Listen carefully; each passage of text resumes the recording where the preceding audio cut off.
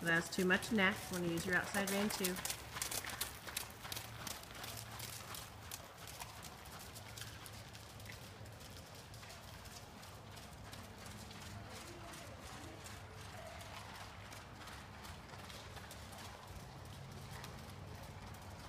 So as you're turning, make sure you use the outside rein and have soft on the inside rein so you're not just using his neck.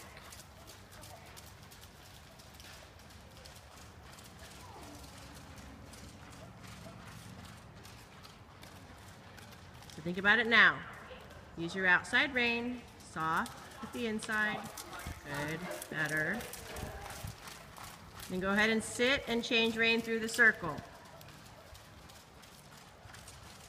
And relaxed. Do you hear me, Carly? You're going to sit and change rein through the circle. Very good. Right bend. Very good. Good job. And change your rising. So just keep track of his ears here. If his ears prick, get his attention. You can always put your hand on the strap if you need to. Very good. Very good. Get him a little more relaxed again. Good. Go ahead and try the canter.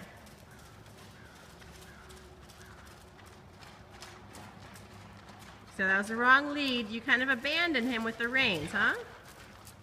Good. Good.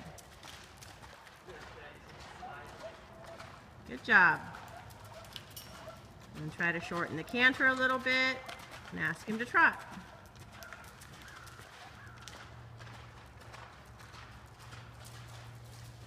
Good. Go ahead and sit, change rein through the circle again and canter the other way.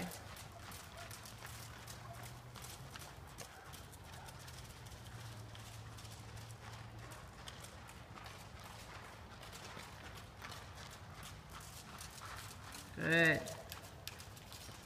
When you're ready, get him relaxed. Shorten the trot a bit. Good. Good job.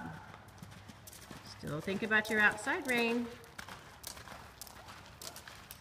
Very good.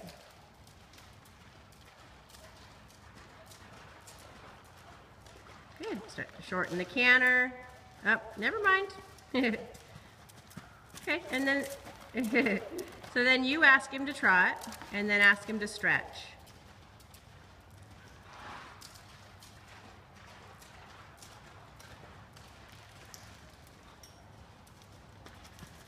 So as you ask him to stretch, you can pet him, keep offering him reins.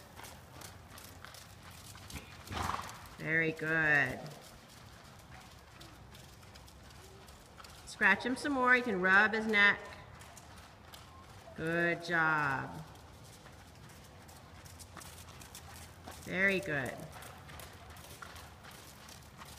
Good, and then go ahead and walk. And just go to the buckle.